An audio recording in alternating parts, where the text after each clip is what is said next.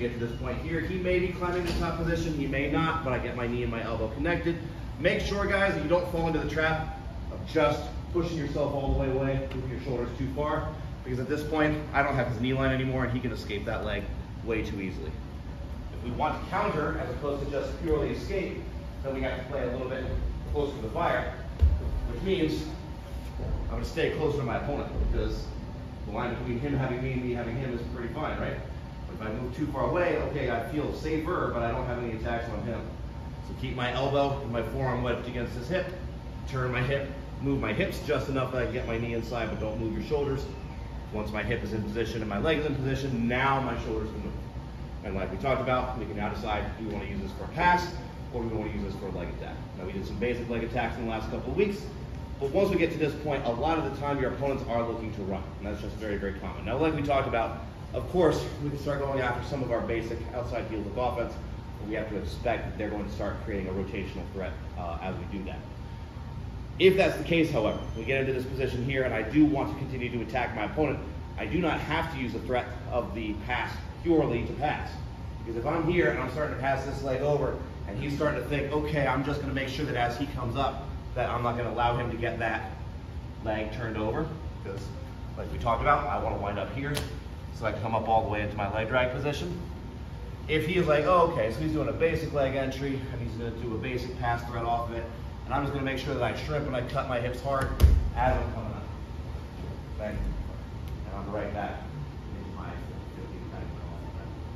The nice thing about that is because he had to post his feet on the mat, strip his hips away, he's not able to defend himself very effectively, so I'm going to have a pretty substantial head start on the 50-50 offense. If your opponent's a good 50-50 player, there's a conversation to be had there, of course. We can get way into the weeds on that. But a lot of the time when he is in shrimp and turn mode, his feet are not in a position to defend themselves, and that's where you can pretty quickly catch that heel hook off of that entry. So from this point, we just passed that leg over, and he's thinking, oh, he's going to come up and try to pass, so he's looking to create that space. Cool, shoot that leg through, we are already right back into our 50-50 offense.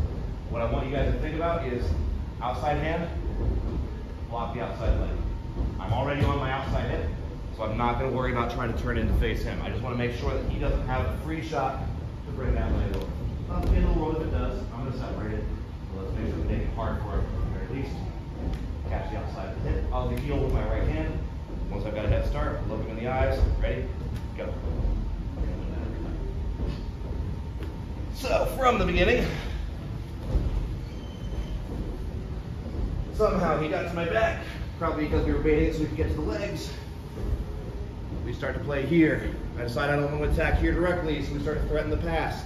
I leave him a little bit of space so that he can shrimp. Sweet, thank you. And now I'm immediately going left hand to the outside leg, making sure that that's in the way. Couch the outside heel with my right hand. Now we're here. Cup and saucer, guys. Right hand cups the heel. Left hand with a 5-finger grip cups the forearm. As always, get a tight control, but don't rip on your opponent's leg. Be nice and gentle with this. Remember, on your finish, ideally, I would like to be on the inside heel, or I'm sorry, on the inside hip for a 50-50 finish like this. I didn't have that luxury from here. So sometimes you will get a free bonus tap just by sitting this way. That tells me that my opponent isn't all that comfortable in the entanglements, or he's just too tired to do that correctly. Most of the time, expect that he will start rotating, because I'm pulling him in the direction of his escape. You guys see where I wind up here? I allow him to rotate halfway, and then we stop here. See where my hips are in relation to his knee?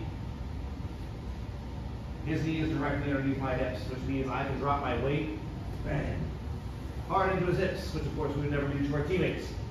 But when we keep that grip,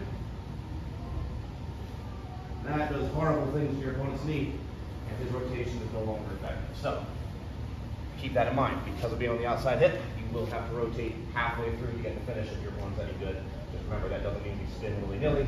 You go halfway and then don't go. One more time. Turn the head, create your frame, hips away, knee, elbow, create your connection.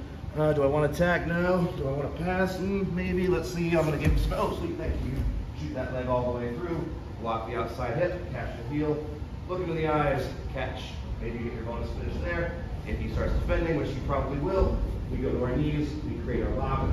This is my favorite if I'm a long lanky guy, with a shorter, you don't have to do that. Keep your hips over the top of his, pull everything in tight, and that should take next to none. Questions, comments on that, guys? Like I said, we now have 3 different finishes at 3 different levels of experience for the same exact finish.